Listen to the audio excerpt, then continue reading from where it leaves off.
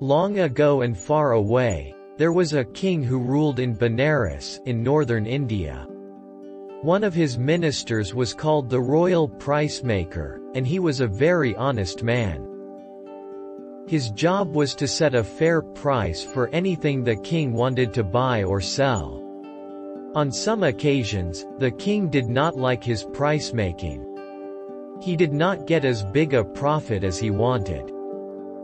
He did not want to pay so much when he bought, or sell for what he thought was not enough. So he decided to change the price maker. One day he saw a nice-looking young man and he thought, "This fellow will be good for my price-making position." So he dismissed his former honest price maker, and appointed this man to be the new one. The man thought, "I must make the king happy by buying at very low prices and selling at very high prices." So he made the prices ridiculous, without caring at all what anything was worth.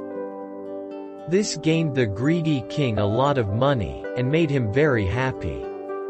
Meanwhile, all the others who dealt with the new price maker, including the king's other ministers and ordinary people, became very unhappy. Then one day a horse merchant arrived in Benares with 500 horses to sell. There were stallions, mares and colts.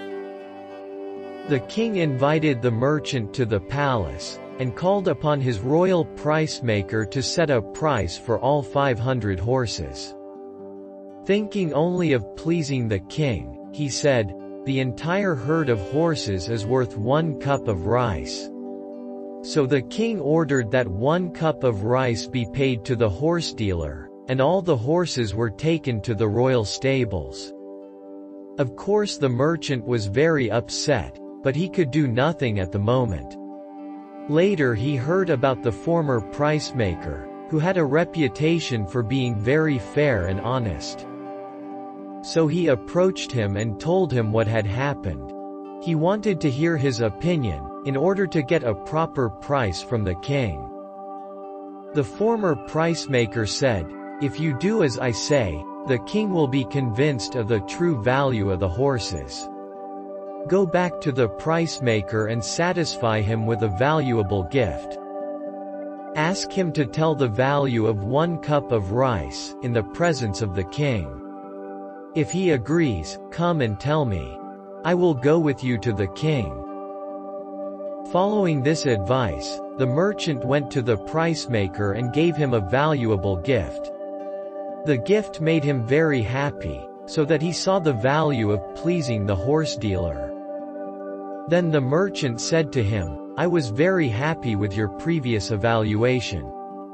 Can you please convince the king of the value of 1 cup of rice?" The foolish price maker said, "Why not? I will explain the worth of 1 cup of rice, even the presence of the king."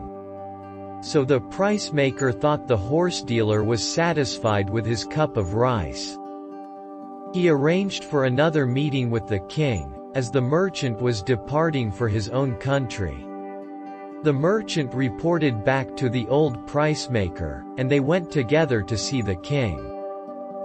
All the king's ministers and his full court were in the royal meeting hall. The horse merchant said to the king, "My lord, I understand that in this your country, my whole herd of 500 horses is worth 1 cup of rice.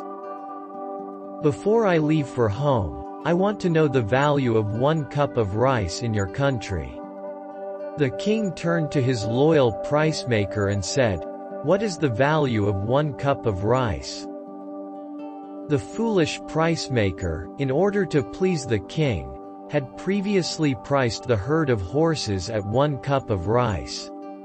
Now, after receiving a bribe from the horse dealer, he wanted to please him too. So he replied to the king, in his most dignified manner, "Your worship, 1 cup of rice is worth the city of Benares, including even your own harem, as well as all the suburbs of the city. In other words, it is worth the whole kingdom of Benares."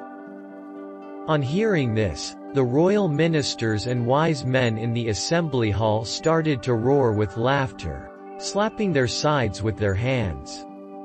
When they calmed down a little, they said, "Earlier we heard that the kingdom was priceless. Now we hear that all Benares, with its palaces and mansions, is worth only a cup of rice. The decision of the royal price maker is so strange. Where did your highness find such a man? He is good only for pleasing a king such as you, not for making fair prices for a merchant who sells his horses from country to country." Hearing the laughter of his whole court, and the words of his ministers and advisers, the king was ashamed. So he brought back his former price maker to his official position. He agreed to a new fair price for the herd of horses, as set by the honest price maker. Having learned a lesson, the king and his kingdom lived justly and prospered. Moral is: a fool in high office can bring shame even to a king.